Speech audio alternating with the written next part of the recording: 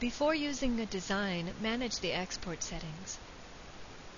Choose what to export and tab delimited and the time period for data calculation. Under the Signals tab, choose signals that you may want to graph later and click the right arrow.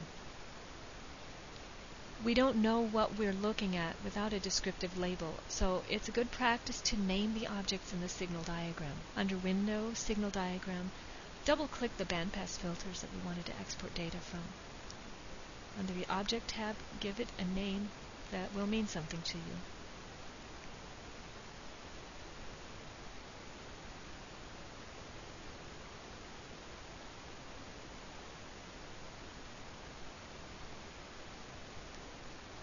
Now in the signals, we know what data we're exporting.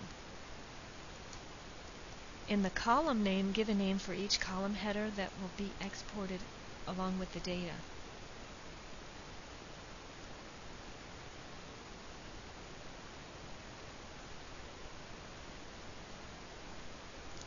As always, save the design